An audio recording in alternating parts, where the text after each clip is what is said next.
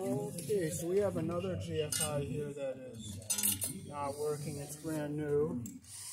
We push the reset button, and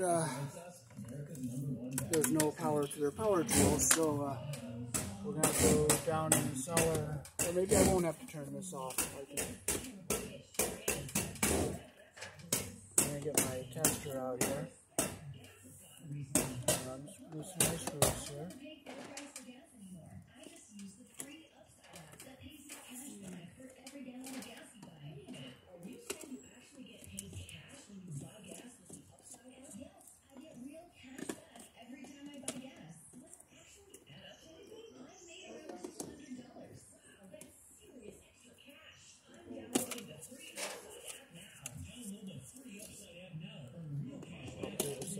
Here, and I'll test with my tester and make sure we have power coming to it before I get on and shut this off. Okay, so we will take a non-contact tester here.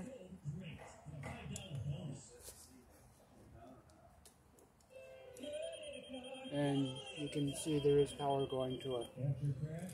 So I'm going to go down, shut this off, and I'll put a new GFI on here.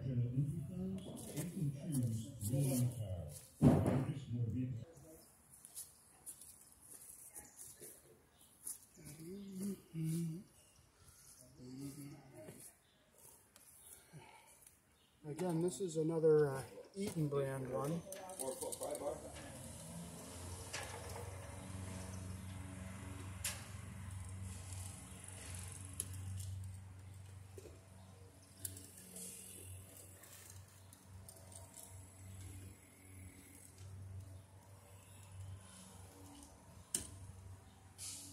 Oh, you know what? I had this on the load side. This gets hooked on the line. I wonder how I made that mistake. So I'm going to close this screw here.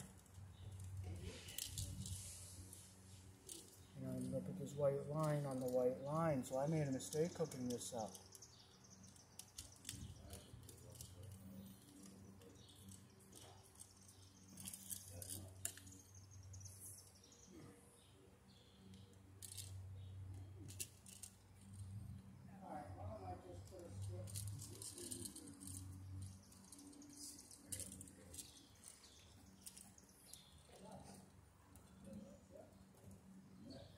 So I have to look more closely, make sure I put the line where it says line and the outgoing to the load. So I'm going to make sure my load screws are closed now so they don't reach out and touch something.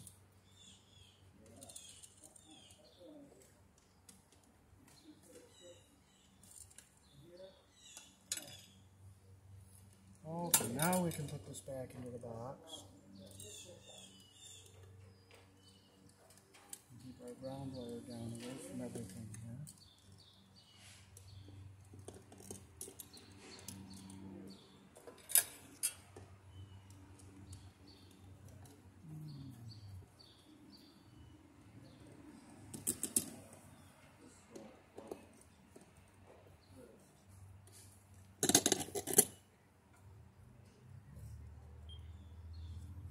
Okay, now we can stick our cover back on here.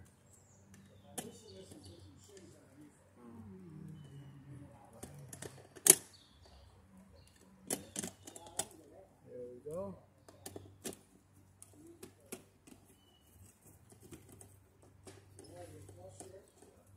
So that's what happens if you have the line hooked to the load and have it being fed through backwards.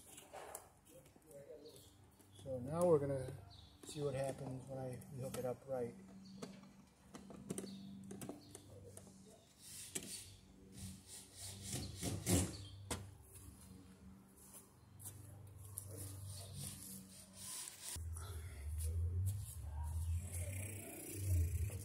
Okay, there's a little yellow light that's lit here, so that means you push the reset button. Now it's reset.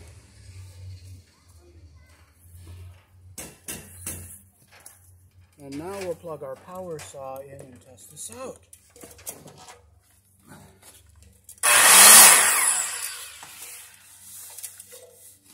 Peace. Thanks for watching. That is what happens if you hook a GFI up backwards, putting the power to the load side.